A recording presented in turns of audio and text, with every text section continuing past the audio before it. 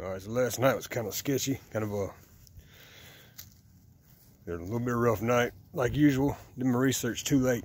Once I was already out here and committed, because there wasn't no hiking back from here in the dark. Do a bunch of vines and thorns and thick forest with a huge pack. That wasn't happening, but I did my research last night, and this is like very bear prominent area. Like there's apparently a good bit of them around here, especially since you got the lake out there. Like thick woods and huge water supply. So, all right, because I do have service out here. And I gotta be damned if it's not a, I forgot what the word it used was, but it's like, hey, it's prime real estate for bears, because you got plenty of room to move, plenty of food. There's deer everywhere, squirrels, rabbits, freaking field back there look like natural tomatoes growing in it or something, some kind of, all kind of food here.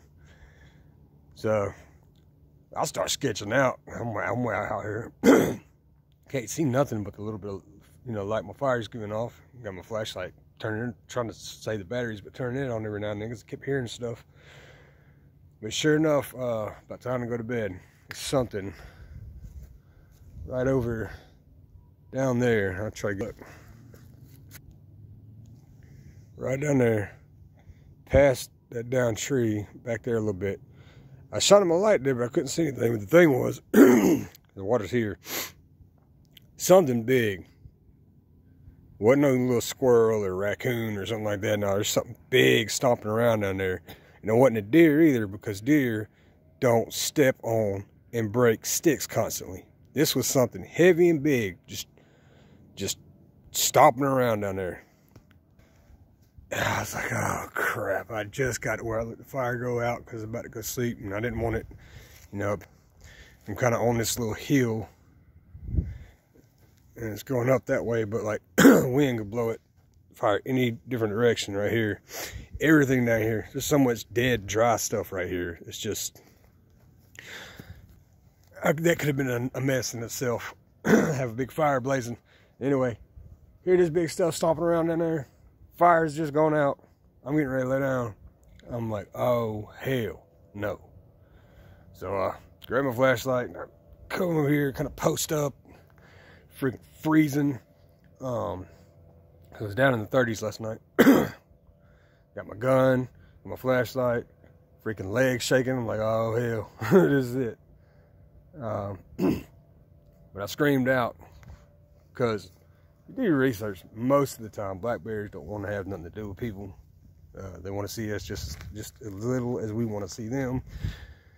Because, survival of the fittest is the wild. Most of the time, animals are not going to try to come at somebody or something. That, it's kind of like the path of least resistance. They're not gonna try to do something that could cause. They're about survival. Animals want to survive, obviously. Humans are a threat to that. But some bears don't give a crap. There's a bear attack just last month where one got up in somebody's vehicle with 2 people in it and attacked them for their food. So, and I made the mistake of coming out here. I got out here too late to hang my food anywhere. So I'm sitting there with a bag full of food, sitting right beside my tent. And plus other scented things. Got my beard oil in there, got my toothpaste, got all kind of things in there, just scented. So big whoops on my part. I didn't know.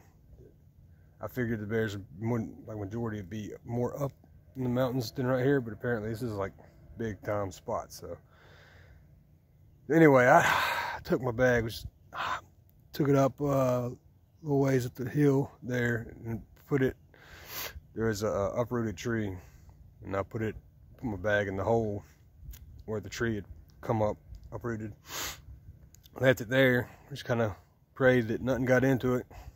And anyway, when I started yelling at, back to the bear thing, bears don't want to encounter with people, so I started hollering out like, "Hey, go on, get out of here now!"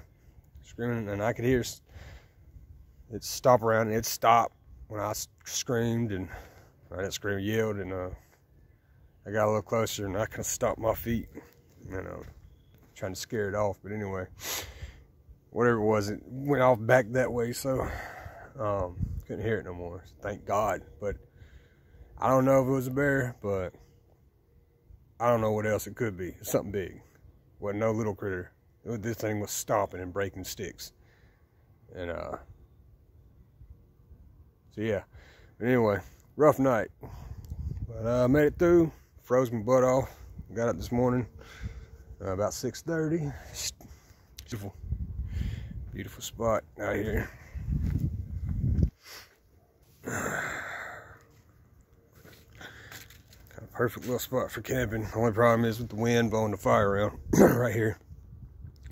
We're out here making it. About to pack it up and move on down the road. I don't know where I'm going yet, but North Carolina, baby. Mountains and lakes and bears, and it's real out here.